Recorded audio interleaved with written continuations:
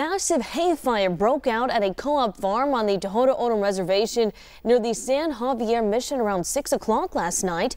Well, fire crews responded to a building on fire. Those flames were further ignited after burning bales of hay.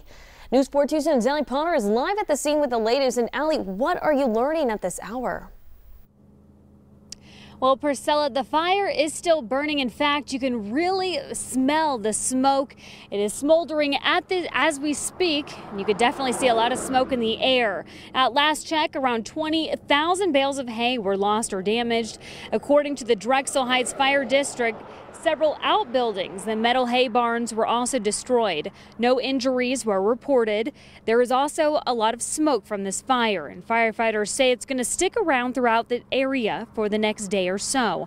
Pima County Department of Environmental Quality has issued an air pollution health watch, mainly for areas west of southwest of Tucson because of the smoke. At this time, the cause of the fire is unknown. Now, crews are no longer fighting this fire. In fact, they're just going to let the fire burn out. And of course, we'll keep you updated as we learn more information. Live on the southwest side, Allie Potter, News 4 Tucson.